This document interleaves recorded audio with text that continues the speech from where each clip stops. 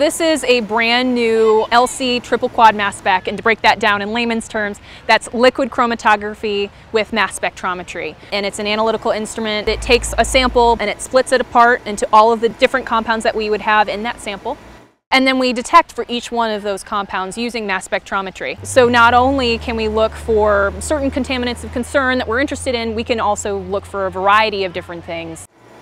What we have already listed are a lot of PCBs and a lot of those congeners. We have a lot of what we call legacy contaminants. So there's like a lot of older pesticides that were used quite some time ago. They stopped use in like the 60s and the 70s, but they're still around because they don't degrade. The fish will take them up really readily from water or sediment in the aquatic systems. So what we'll do is we'll have people go out and they'll collect fish, and then we'll bring them in here and we subsection it depending on what we need. And then we grind up that tissue. And we will then extract that with some kind of organic solvent. What will happen is the liquid will go through, so all of that water that we diluted our sample in, that'll go through. But those long hydrophobic arms are going to want to hang on to our compounds of interest.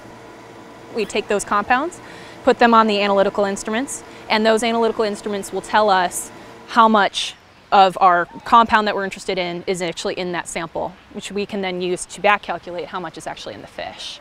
We work in conjunction with the Department of Health to kind of work towards getting safe advisories for fish consumption. So the way that they actually determine that is based on some of this data that we're collecting here.